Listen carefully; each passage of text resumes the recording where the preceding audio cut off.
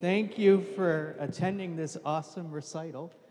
About 6 months ago, I said it's been a while since I've played a recital. It would have been last summer. And I said, I have to find someone I want to do a recital with, who I've never done a recital with before. And Wesley came to mind. So I am very excited to do this concert with Wes. Just a couple announcements for you. If you need the restrooms, they are down that door there. Take a left. There's two right over there. If you need to leave for any reason, please do not go through these doors here, because I can see if you're leaving and it distracts me. Please go through the back doors there if you need to leave for any reason.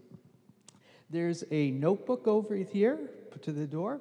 If you could, please put your name and email address. We're going to start a email link and list of programs for music that we're doing here at the church. So you'll get an email from that. So please sign the book if you would. In the program, you will see that my pieces are listed all together and Wes's are listed all together. But we are going to do something a little bit different. And we're going to split up our pieces. So I'm playing the first one, he's playing the second one, and that type of thing. So it's not exactly how you see it in the program there. Just some thank you announcements, public thank you announcements to the music committee for hosting the dinner that we had tonight. All the kitchen staff and servers. Thank you to Lee for putting together the program and the bulletins on Sunday. Very much appreciated. And Bill Seluzniak for tuning the instrument. We finally got it tuned, and hopefully it's good. Reeds are good, Wes? Okay, good. And those reeds are always a pain to tune. And then please silence your cell phones if you haven't yet, so that they don't go buzzing while we're doing our recital. Anything else? All right, let's do it.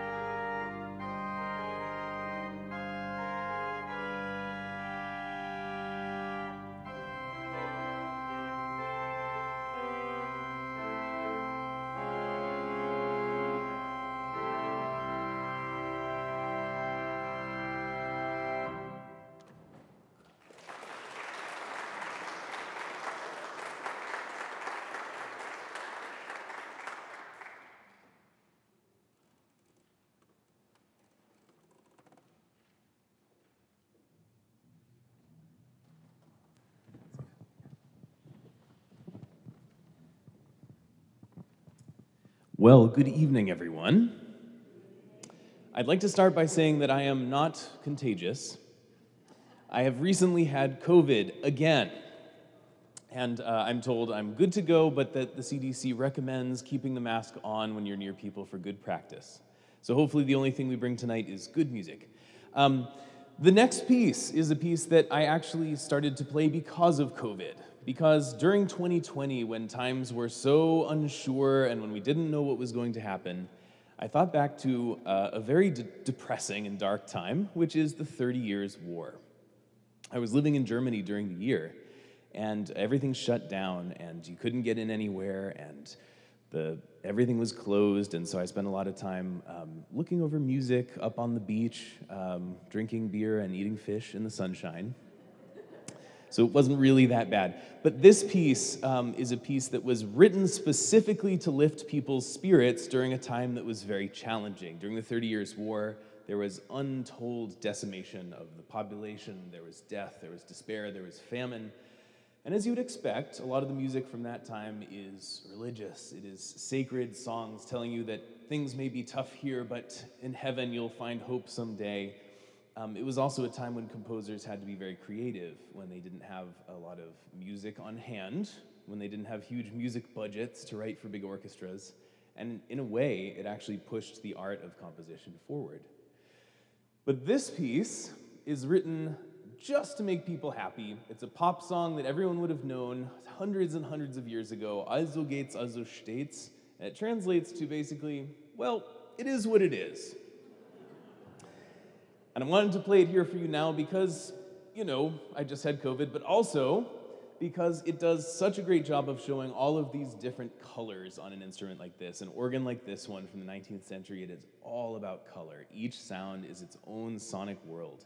And so this piece is in variations. Each variation will change and shift. The sounds will be different. You'll hear them coming out of different parts of the instrument. And in this room that has such an acoustic, you get to hear it echo, which actually is very rare in churches like this, and very, very rare in the United States in general. So, it is what it is.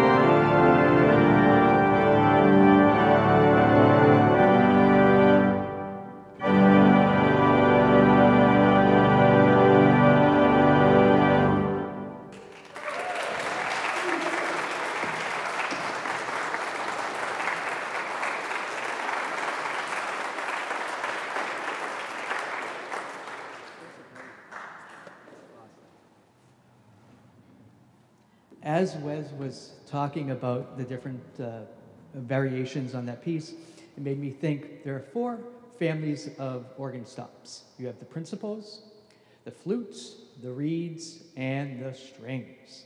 And this next piece is ironically called Dance for the Flutes. So it uses the flutes on the organ, mostly the 8-foots with a 4-foot flute. So it shows off the colorization of the flutes on this instrument.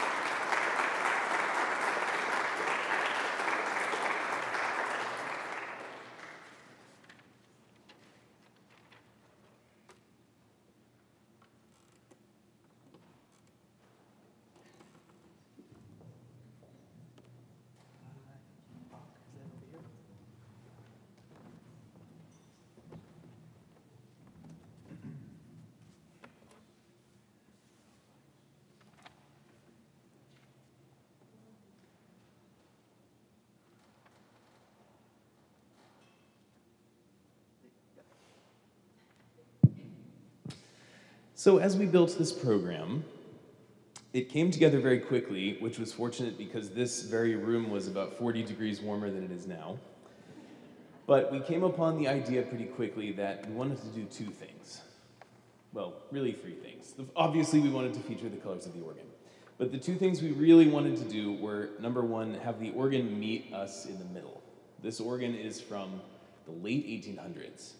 And so it really, in a sense, is time travel. When you hear this sound in this room, you're hearing the exact same sounds that people heard for generations right here, and that people will continue to hear. And so a lot of the music that I'm playing comes from long before this instrument was built, and a lot of the music that Kyle is playing comes from right around the time and even to today. And we haven't mentioned it yet, but tonight there's actually going to be a world premiere. But that leads me to the second thing we were going to do, which is, in addition to having this central voice for all the music that we're playing, this anchor point, we wanted to feature the idea of influence, of teachers and people who inspire.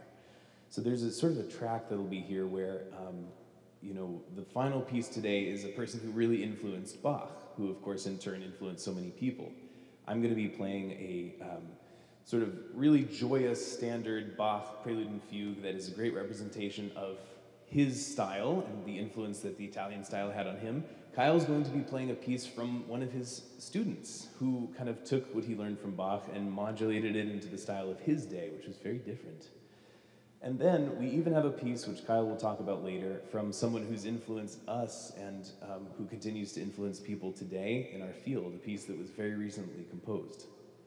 And so right now I want you to hear Bach at his sort of very comfortable point as a composer, where he knows his style, where this piece is full of joy. You can imagine that it's almost like a string ensemble playing, that the right hand is like the solo violin, like Vivaldi really, it sounds like that, and the pedal is playing the cello solos, and the left hand is filling in with all the violas and the lower strings, filling it in. It's really a lovely chamber piece, followed by a brilliant medium-long form fugue in all of its complexities. And so if you get lost in the fugue, I don't blame you, and if I do, I'm sorry.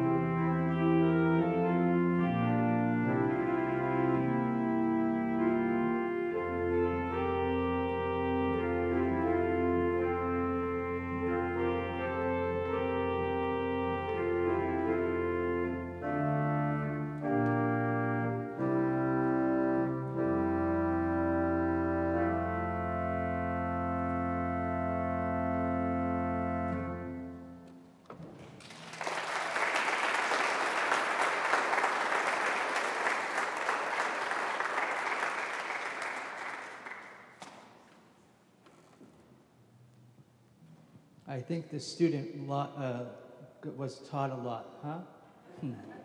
Good old Krebs and Bach. Great, great Baroque music. All right, who has a blue ticket here? Where you bought stuff for the raffle. Mary, where are we? Oh, Suzanne, okay. Oh. Who's pulling? I pull. Oh. I'm sorry. I'm going to try. I can only get one, though. All right. Let's see here. Let's go with this one. Lyle Miller. Lyle.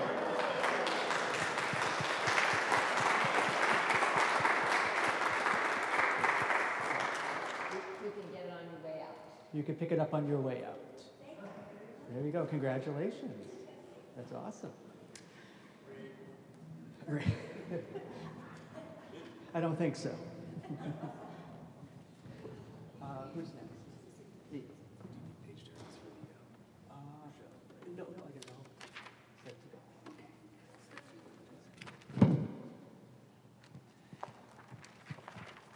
So now, for the very first time ever, we are all going to hear a lovely work by an even lovelier human, Rachel Laurin.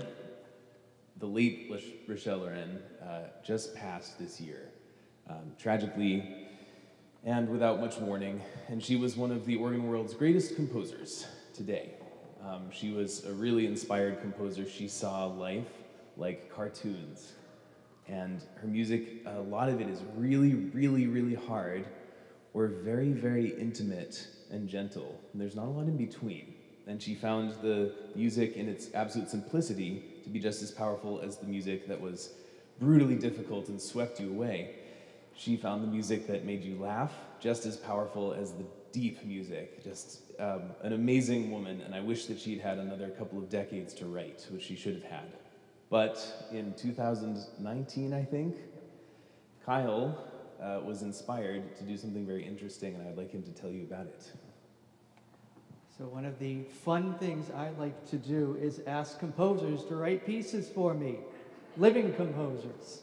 So Charlie's written a few of Callahan and David Lasky in Leominster and Carson Kuhlman from Boston. And I was so happy to have Rochelle want to write a piece for me. So this is her piece. She writes in a very beautiful French, modern French style.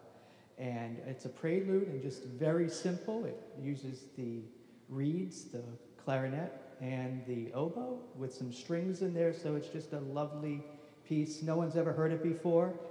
And it's world premiere. So yeah, she passed away tragically just about a month ago. She had terminal cancer, didn't tell anyone, and passed away just a couple of days after her birthday. So unfortunately, but here we go. Let's remember her.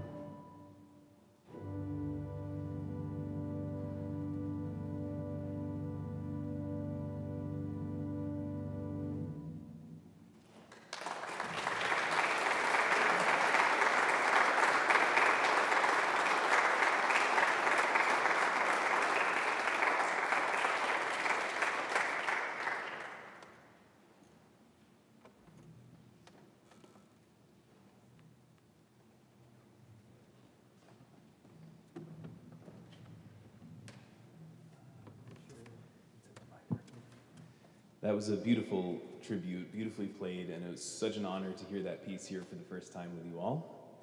You would have loved it. So, we come to the end of the program, where we go back to someone who influenced Bach quite a bit. And this is a style of music typically called the Stilus Fantasticus, the fantastic style. And it came from the buildings of northern Germany and the spirit of Italy. Way back centuries ago, northern Germany up on the Baltic Sea was the kind of Dubai of its day, with all of the wealthy trading ports and so untold riches. Lübeck, the city that Bach traveled to study, has 7 towers in the old city that are the size of skyscrapers. The St. Mary's Church there has 40-story high steeples. It's unbelievable. You go inside and you could stack any church several times on itself you've ever seen inside the sanctuary. And the sound would echo and echo and echo. But all of the Italian music that made its way from all of the Italian trading ports went up that way, and it was so inspiring to the composers in the north. And when you paired those rooms and those instruments with this exciting music, you got a really unique, very interesting thing. And Bach was influenced by this sort of wild pedal technique where people played like they were possessed. And when he traveled up to the north and he saw the kind of rooms they had, he had only seen very small wooden churches when he was young, and then he got up to Lübeck and he saw this big acoustic. But even places more central where Bohm was organist, this style was something new for Bach, and he wrote it down and he transcribed it, and he was inspired. And in his day, Bach was not actually all that famous as a composer. In his immediate area he was, but he was really more known as an organologist, an expert in instruments, and it's written by contemporaries that if organ builders saw that Johann Sebastian Bach was coming to visit and try the instrument, they would shudder because he was sure to test and see how good the lungs were on the instrument. So he'd pull out all the stops, that's where the phrase comes from, and he would play all these huge chords and see if the organ could support it and could breathe. And so we've done our tests here, and this organ has good lungs. But I want you to just enjoy the sheer, just sort of throw your head back in C major, the happiest key, and just enjoy these big warm chords, and a really magnificent piece. I have so enjoyed being here with you tonight, and I've so enjoyed hearing Kyle hearing the instrument, because I never get to hear it out in the room. And it's a beautiful instrument that you have here. It's really a treasure. It's a pleasure to see a place that understands the thing that they have, and that takes care of it, and that shares it with the wider community. That is less common than you would think and hope. And so thank you for that. Thank you to this instrument. Thank you to Kyle. Thank you to this church. Thank you to all of you.